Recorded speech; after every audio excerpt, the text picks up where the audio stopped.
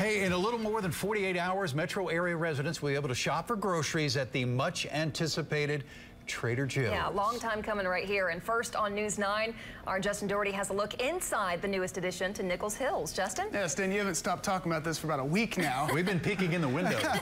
Well, the sign outside Trader Joe's says it all. Set your alarms because doors open Friday. But right now, on the inside, the store seems just about ready for customers.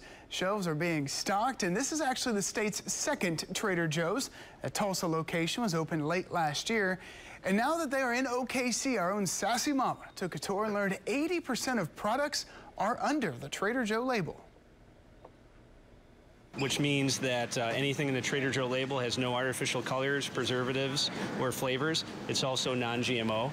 The other part of that is that we buy direct from the manufacturer as much as possible. We're able to cut out the middleman, as we like to say, and it helps keeps our prices low. Okay, one more reminder, the store opens Friday at 8 a.m. Nichols Hills Plaza. For Sassy Mama's entire tour, check out News 9 at 4.